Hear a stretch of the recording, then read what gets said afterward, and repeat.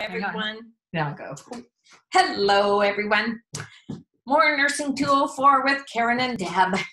And by the way, it was totally fun to see everybody today. So yay, you keep up the good work and just keep asking questions, letting us know how things are going. So this video, I get to talk about oxygen therapy. And as you can see on the board behind me here, we have several areas that we're going to discuss. So I'm going to use a PowerPoint and we will start talking about the different kinds and forms of oxygen therapy.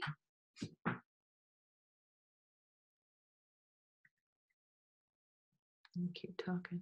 Okay, so the very first category I want to talk about is the nasal cannula, and that's the one that is most familiar. It has the two prongs. You always want to make certain that the prongs are curving into the nose. Then the tubes go around the ears, and you can snug up. There's a little plastic piece so you can snug up the oxygen against the face to fit it to the patient's face. It's kind of like a cowboy hat, putting on a cowboy hat. So those are two important things to be aware of when you use the nasal cannula. You can dial in anywhere from ½ liter up to 10 liters. Usually if you're using 4 liters or more, you want to have oxygen, humidity added to it.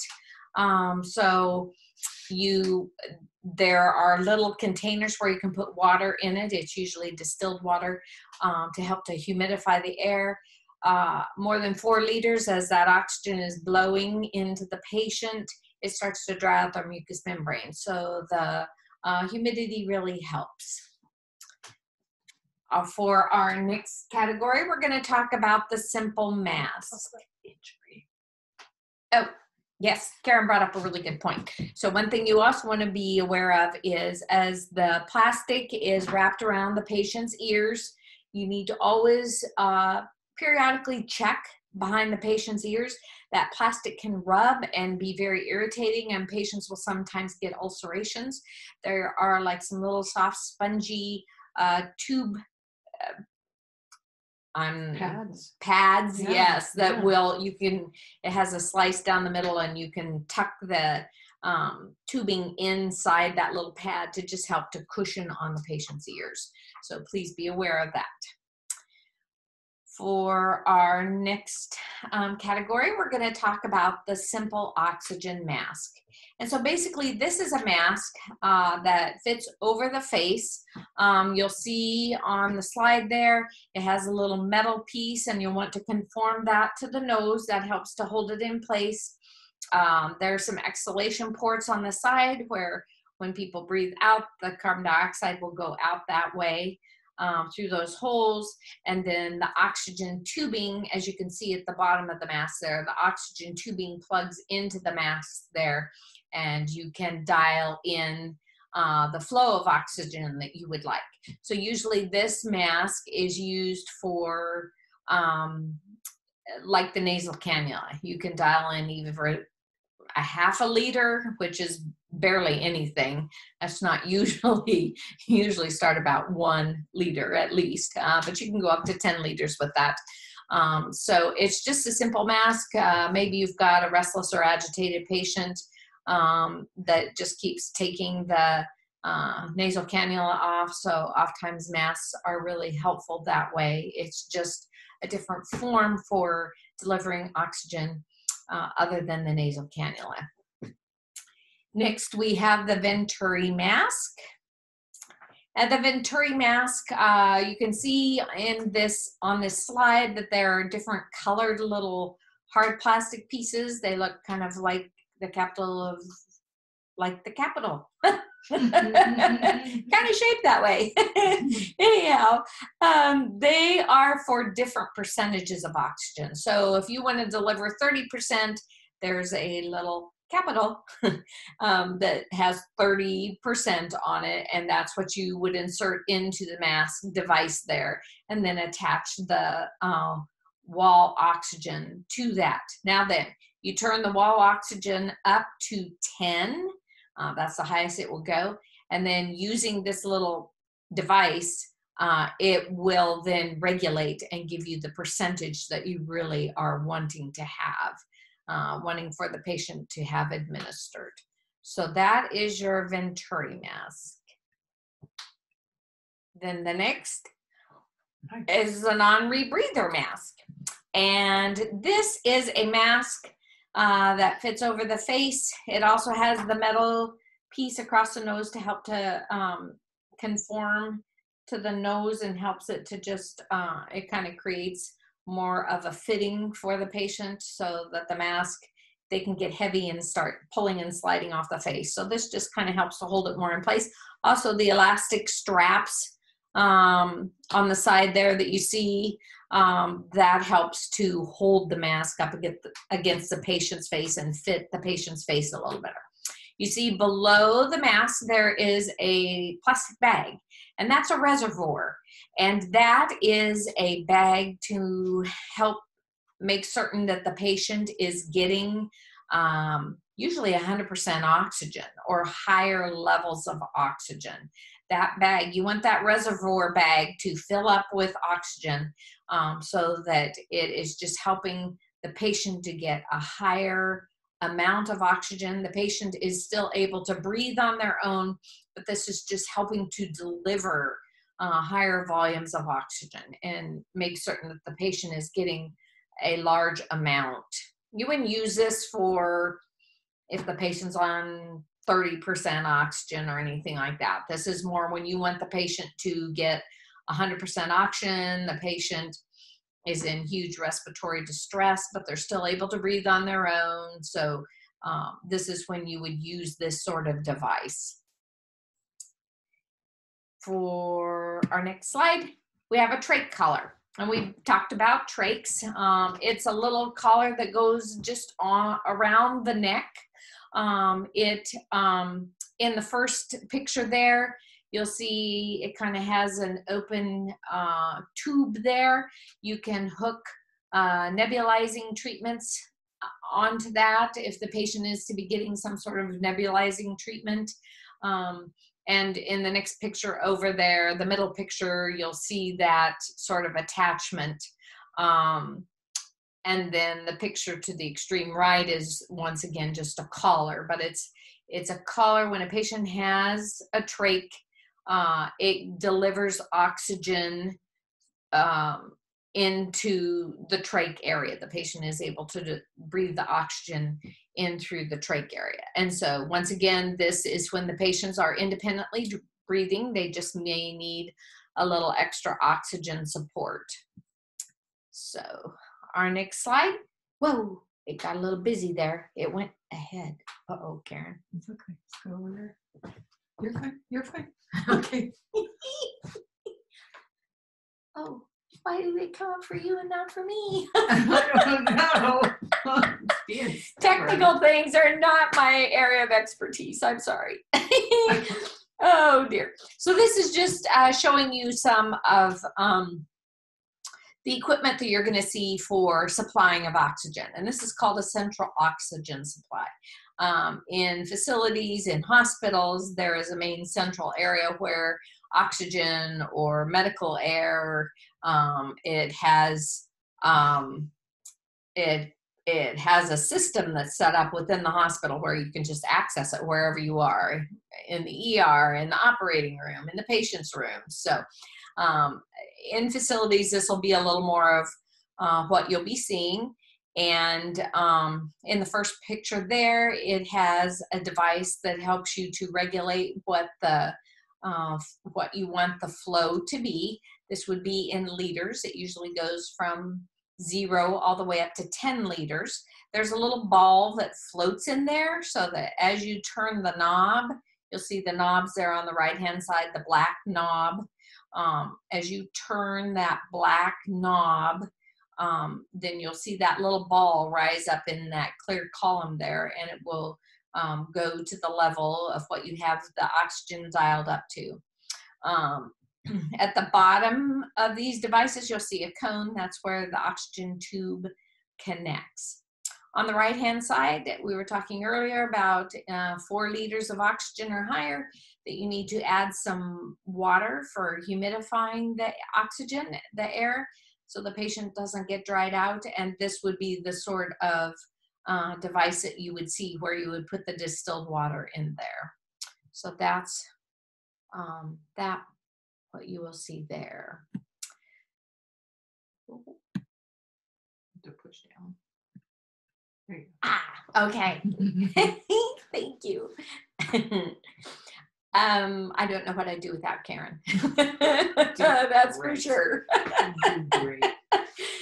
Oxygen canisters. This is what you will see oftentimes if the patient is getting being mobilized. Maybe they're going down to lunch or dinner. Maybe they have to go to a doctor's appointment or something. So these are portable canisters. They're needing to continue to have oxygen while they're wherever they're going. They're on oxygen continuously. So this would be a portable canister. Oftentimes if the patient is in a wheelchair, there's already a holder where the oxygen canister will go. If the patient uses a walker, oftentimes they'll have, they've created little harnesses that the patient can put their oxygen canister in there so that they can mobilize. So there is a fantastic video that we will want you to watch. It's with Frank, and Frank will tell you a whole lot about these canisters. So you want to make sure they're full when you take them. Yes, please make sure they're full when you take them. Yes, absolutely. And Frank will get into how to check that and all so that you are aware. So excellent. Then we wanted to talk about the oxygen concentrator. So these devices are really pretty cool. You will see these a fair amount in facilities. What these devices do is they take ambient air, just regular air, and the concentrator will pull that air in and then it turns it into oxygen. I don't know how it does it. It's magic. It's more concentrated? Yes. Yeah, it can create, I don't know if it's 100% or not, but yeah, it creates oxygen from regular air. It pulls oxygen out of the regular air and then it is delivered to the patient through this device. So you'll see on the left-hand side, there's a little dial and there's kind of a clear column. That is where you dial in the amount of oxygen that you want to have. In the center there, you'll see kind of a scooped out area there, a rounded area there. That is where you will attach your O2 tubing. And then on the right side, there are some alarms there, but also the on-off button. Usually there are filters on these that need to be washed weekly just because it is pulling in air from the environment and turning it into oxygen to then be delivered to the patient. So the next piece to discuss is a CPAP machine. That's okay. Don't worry about it. So a CPAP device is a device that a lot of people have in their homes. It's for people who have sleep apnea. And what that does is, as you know, when people have sleep apnea, they snore. And what happens is the tongue falls back in the throat and it occludes the airway. So when they snore, it's because it's occluded and then they'll kind of take this gasp. And when they do that, of course, the tongue moves forward and it opens the airway. So what the CPAP device is it's a little machine that provides continuous pressure to help to keep the airway open so the patient doesn't have sleep apnea. As we have learned in recent years, sleep apnea can really create some cardiac issues and other issues as we age and get older. So that's the CPAP device. It's a home device usually. Then there is a BiPAP device, and that's the next step up. It provides Two kinds of pressure. It provides inhalation pressure and exhalation pressure. So patients, elderly patients that are really having a tough time with breathing, it's a device that you find in the hospital, and it helps with both inhalation and exhalation. It's kind of the next step is putting the patient on a ventilator. So oftentimes if it's an elderly patient that doesn't want big heroic measures completed, then this would be the machine that they would use to help the patient breathe. Then the ventilator. The ventilator is used in acute care settings.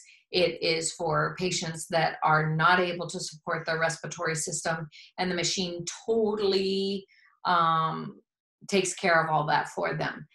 It's a matter of putting the endotracheal tube down into the lungs, and then the doctor will say whatever settings they want. It'll set the rate for how many respirations they get a minute, how much pressure should stay in their lungs. Sometimes if patients' lungs have collapsed, it's called PEEP pressure. It's a pressure that helps to keep the lungs expanded so the lungs won't collapse down. They can set, how frequently you breathe, they breathe in or out. I mean, it is a very controlled machine. There are a lot of parameters, a lot of categories to address to help make certain that you're supporting the patient, and the ventilator is doing all the breathing for the patient. So I'm using a lot of those now. Yeah, they are using a lot of those right now. Exactly. So Karen's going to talk a little bit about some respiratory issues. You look darling.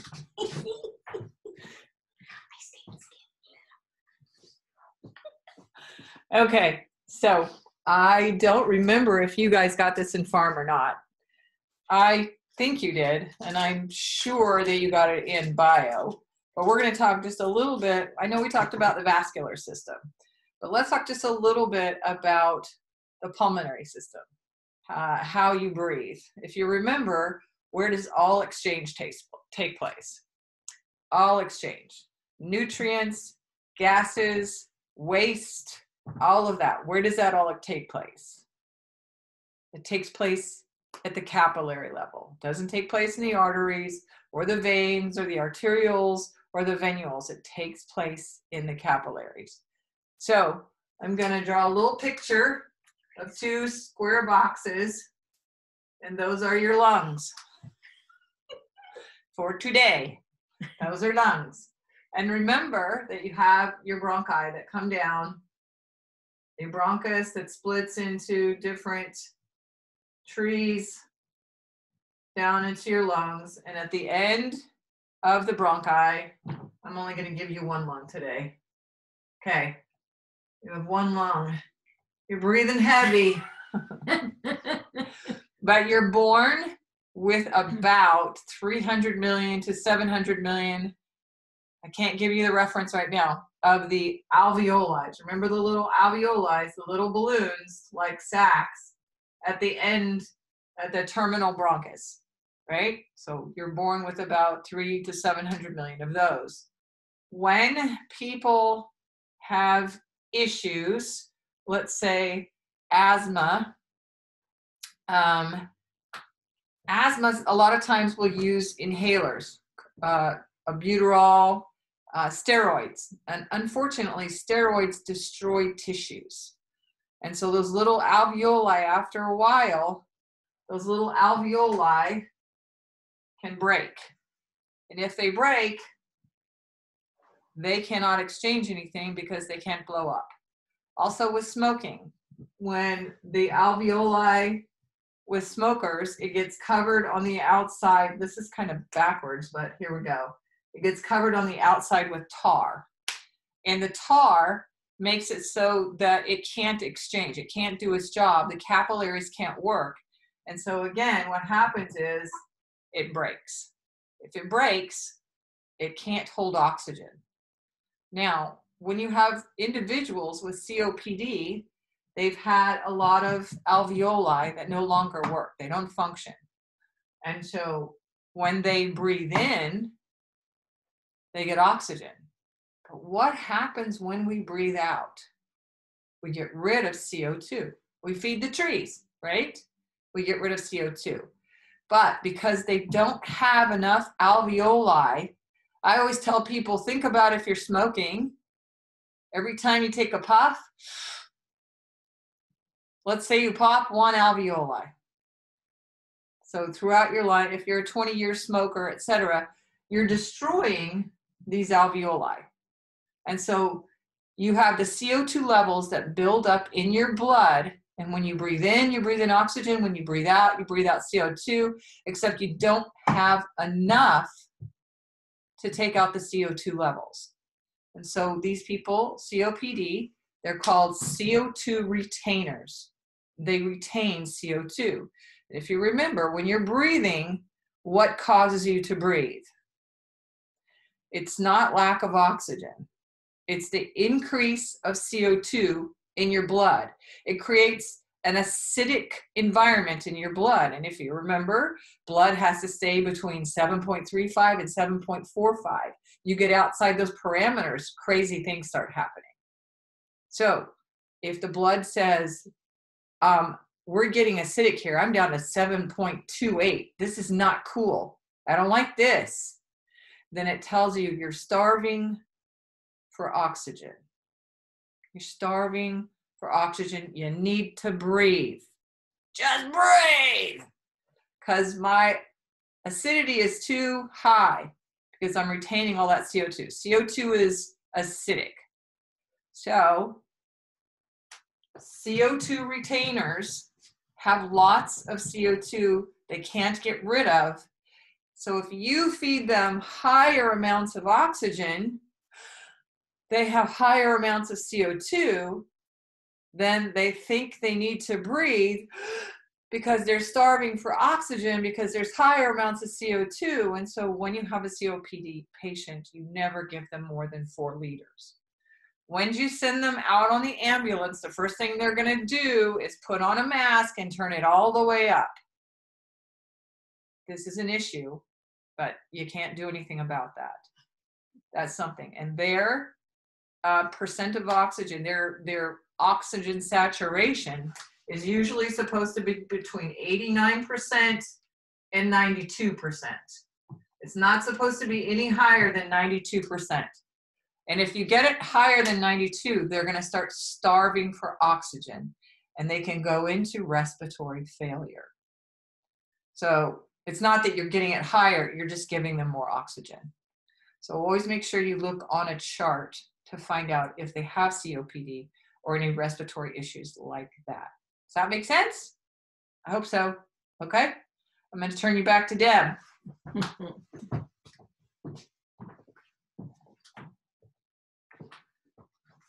All right. Okay. So we just want to talk a little bit about respiratory medications, some of the devices that, the green dot. Yeah, I'm just going to give you one eye, not the stink eye. Save that one for me. I don't think so. So just want to talk about some respiratory medications that you're probably going to see when you're in the facility and just show you kind of how they work. So initially, we're going to start with scheduled medications. And Advair discus, this is probably one that you're going to see a fair amount of. It's kind of a funky little contraption. But the way this works is you open it up. Then you'll see there's a little device, a little button right here. So you pull this down. And what this does, it provides a dose. It's metered inside here. It provides a dose. The patient sucks, inhales.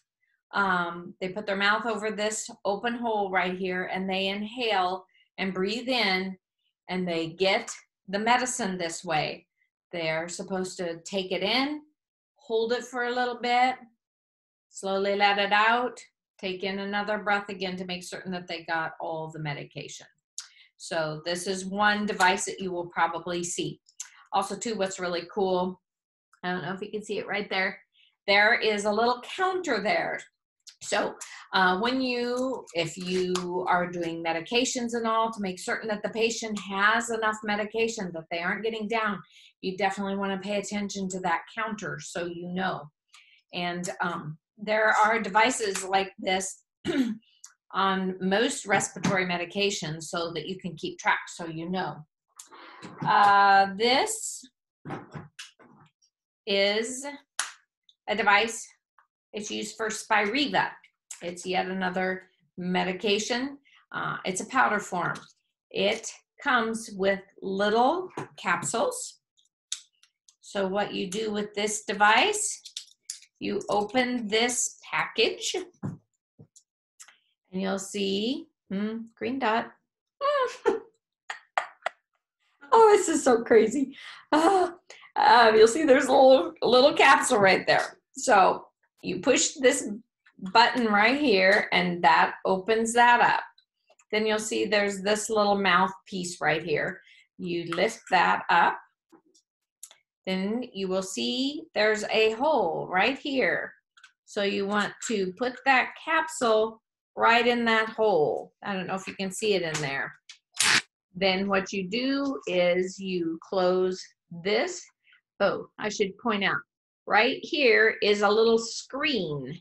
It looks kind of like a window screen, as a matter of fact, so that when you put this over, then you want to push this button again here, push it in. It punctures that capsule in there, and then the patient breathes on this mouthpiece so they get the medication, the dose of the medication. So this is a Spiriva device. This is usually the only way I've ever seen Spiriva come, as a matter of fact. So this is one of the devices you'll see. Then I have 2 canisters here. So honestly, I haven't used these all that much. They're they're new for me. With this one, you turn it and it'll click, and then the patient breathes on the end here. There is a device, a reading device here on the side that you can see, so that you can keep track of how many doses are left within this canister. But this is one that you will see. This is called, this is Spiriva Respiramat. Huh. I thought that the only way, I've only seen this. Me too. So I'm not, Karen hasn't seen this either. So I'm not certain that you'll see this very much in the facility. It's not really something that I am familiar with. But just to show you different devices. This is called Asmanics. So the way this works, that piece comes off, then you twist the base here, and that sets up for the dose, and then you breathe in through that hole, and the dose will be delivered. There's also a counter on the side. Oh, green dot. Whoa. Whoa. The other way. There you go. Oh dear. You can see there are numbers right there in that little window, and that's a counter device as well.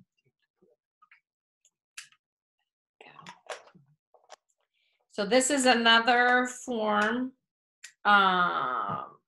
This is another style for administering respiratory medication. The one that probably everybody is most familiar with are these little inhalers. And these are usually your albuterol inhalers for patients that have asthma and all. One way you can tell how full this is, some devices will have a counter on here. This one does. You can see there's a little counter there.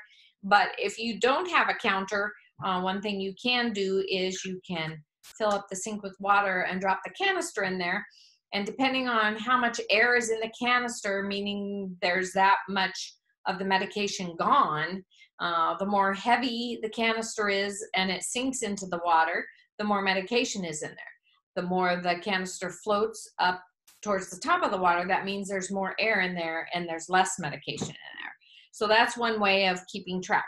However, we've gotten smart recently and we've done these counters. So I think most of the respiratory medications have the counter devices, and as it should be, because you really don't want your asthmatics to go to run out of their medications. So the way this works, this little device is called a spacer, and it is used to help so the patient gets the medication, inhales all the medication. You'll see there's an opening on the end, and the canister fits right in there. Shake this first, make certain that you've mixed up the medicine thoroughly. Then you put that in here, and you tell the patient on the count of 3, you're going to administer the medicine. And so tell them to breathe out, and then 1, 2, 3. And then what you do is you push. I'm not going to dispense this because there is real medicine in here, but you push the canister down, and that will squirt the medicine into the spacer here. The patient has the mouthpiece in their mouth, and they're slowly breathing in and out to make certain that they get the medication.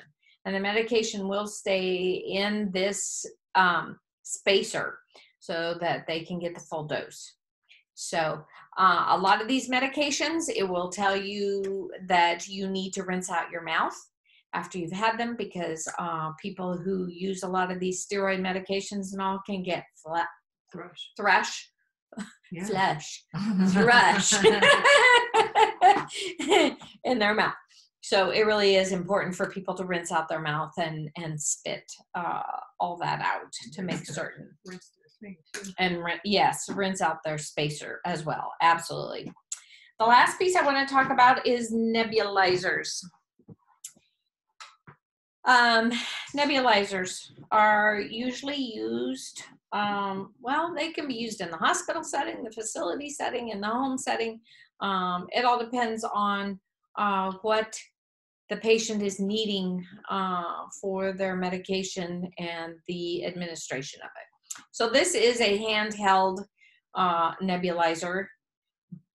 And what usually it comes, the patient will have a little machine like this, and the oxygen tubing will fit right here.